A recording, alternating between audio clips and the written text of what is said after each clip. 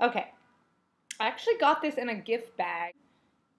The Kiehl's Creamy Eye Cream with avocado. But this is, and I need to show you because yesterday, actually, that's why I'm doing a review on it. I put it on and then I mixed it with a concealer too, and it kept my concealer very moisturized and it filled in the little lines.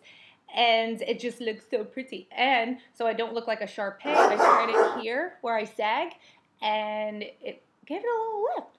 And I'm going to show you right now. Again, that's the Kiehl's Creamy Eye Cream. It's amazing. So here we go. Start on the outside. Oh, watch. You see I have darkness there. So I'm just going to dab it. It is so amazing. It's almost like you're putting a paste on your face. Oh, that rhymes. I'm a poet and didn't know it. Okay, I'm just like patting it. Seriously, it's like a highlighter. That to that. That's a huge freaking difference. But wait till I show you with the concealer on. Seriously, look how little. I'm barely using any.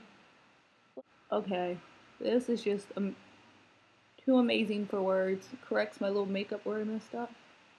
I'm so excited. I'm so excited. And I just can't hide it. Whoa. Now I'm going to do the concealer. Watch this craziness.